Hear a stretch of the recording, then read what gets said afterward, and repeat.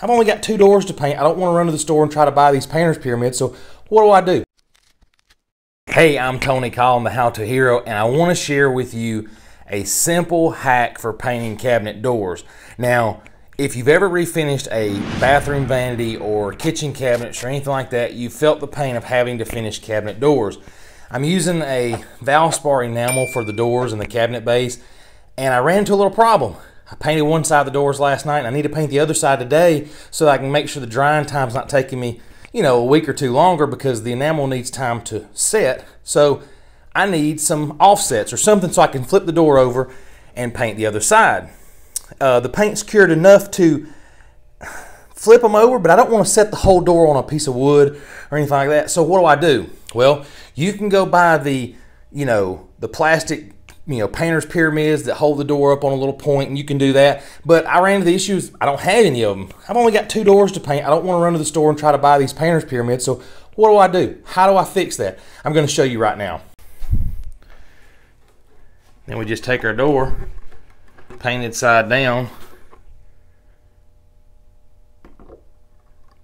and we set it on top of the standoffs. You may have to adjust the standoffs, like these are just a little bit outside where we want them. So I'm just going to angle these in just a little bit. I believe that's going to give me the spot that I need. It's good enough to spray what you need to spray without being too much of a pain. So I've only got a couple of doors to paint, and I need to paint the opposite side. Here's the doors that I've painted. This is a tricorn black color, and I just got 2. So I need to paint the other side. So what do? What I did was, on the other side where I painted them, it's got an outline of the door. I'll show you that right now. It's got an outline of the doors where I painted it. I don't have the plastic painter's pyramid, so what do now? I just shot some finish nails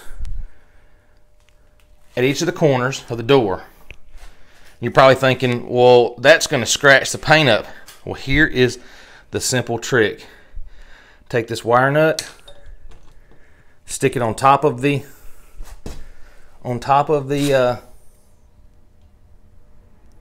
finish nail, and you have your standoffs.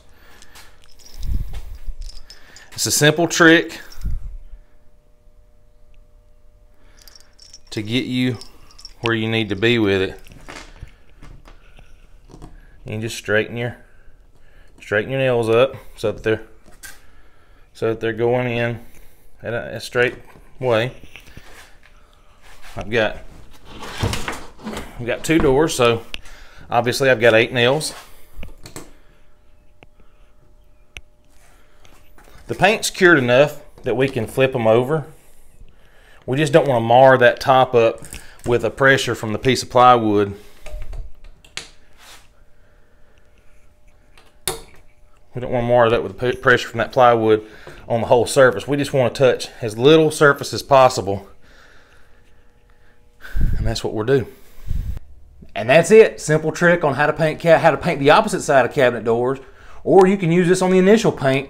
Paint one side, flip it over, paint the other side, you're good to go. Thanks for watching.